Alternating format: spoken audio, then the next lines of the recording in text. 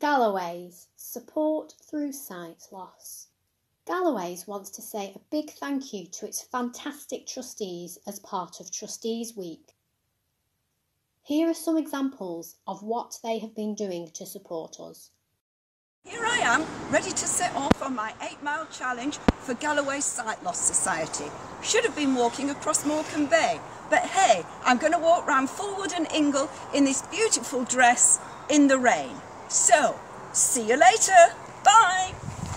91-year-old Mavis Booth has joined her family in raising money for our services.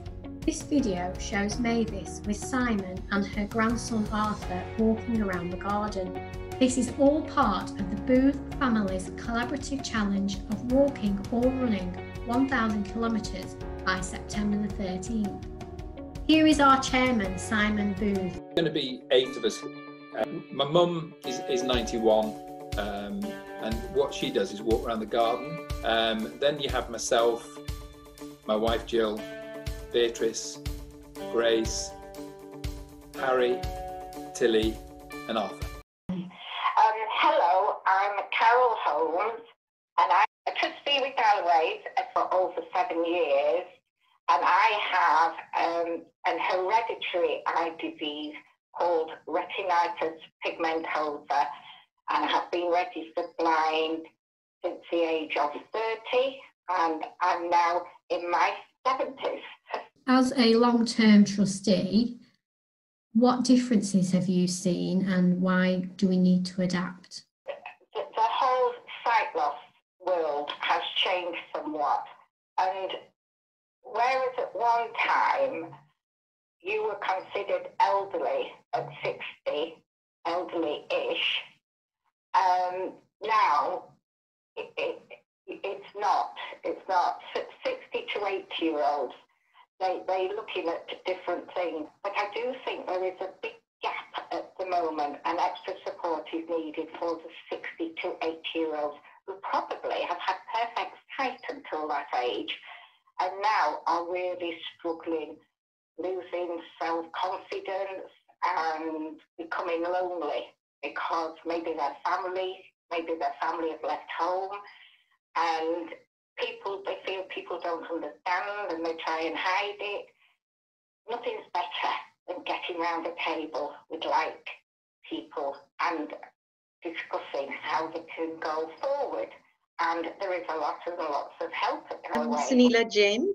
I am one of the ophthalmology consultants at Lancashire Teaching Hospitals, and I'm a proud trustee of Galloway's. And why is it important to reach people from diverse communities? The RNIB Trust has done some studies on this, and they think that the BMA community is more prone to visual impairment.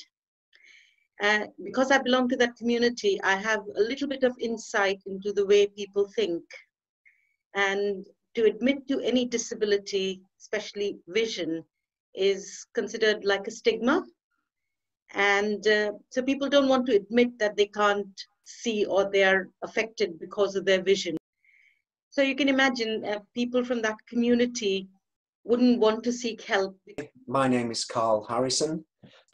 I've been a trustee with Galloway's since February 2020, and I too am sight impaired.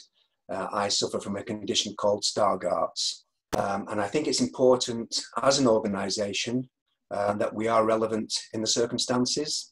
And of course, those circumstances change over time. So to be relevant, I think it's perhaps a question of us trying to gain access into their world, as opposed to trying to invite them into the world of Galloway's.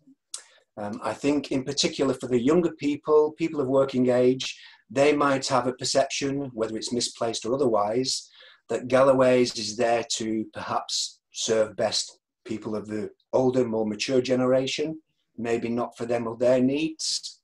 So I think there's work for us in the first instance to educate and impart information to demonstrate that we are a current organisation.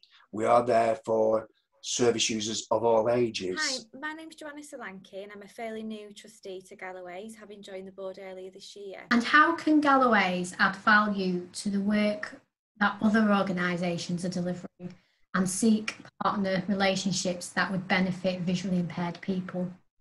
Yeah, well, firstly, I do think that there are these opportunities for Galloways to work in this way with other organisations. Blind and partially sighted people can face barriers when trying to access services, including specialist services and universal services that actually exist to support and serve the whole community, including them.